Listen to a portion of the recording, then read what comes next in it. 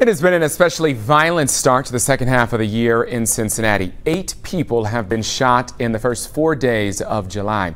Local 12's David Winter is live tonight at Smale Riverfront Park with some perspective on where we stand this year compared to years past. David. Kyle, the numbers are not looking very good at all. And while things seem perfectly fine down here right now, Smale Riverfront Park, a lot of people down here enjoying the park.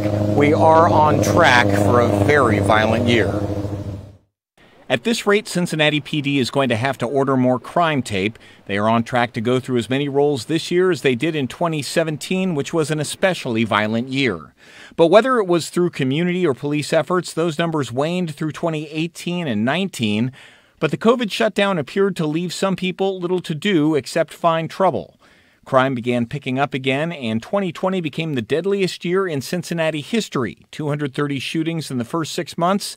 The year ended with a record 94 homicides. And while the first 6 months of 2021 are not as bad as 2020, we are on track with 2017. We caught up with Donald Adams in OTR. He says he was just talking to someone about kids killing kids. Tell them about put down the guns and pick up a Bible, but evidently they didn't get the memo.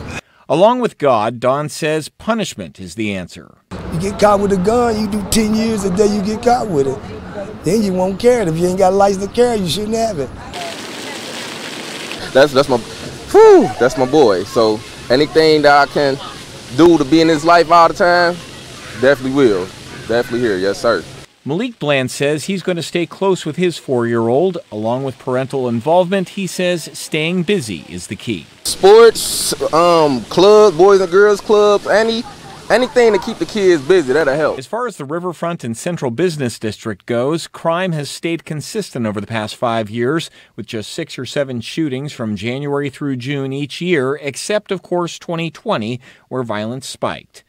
Philip Jackson and his family live in Hyde Park. He says he'll still come downtown and to the riverfront, but not during large events anymore. Thinking ahead to the Labor Day fireworks, yeah, I think probably less incentivized to come down unless there's, beefed up security. Well, with schools and activities reopening and people going back to work, the thought is the shootings will slow down. But we are going into the most violent part of the year traditionally. Kyle? All right, Local 12's David Winter reporting for us live tonight. David, thank you so much.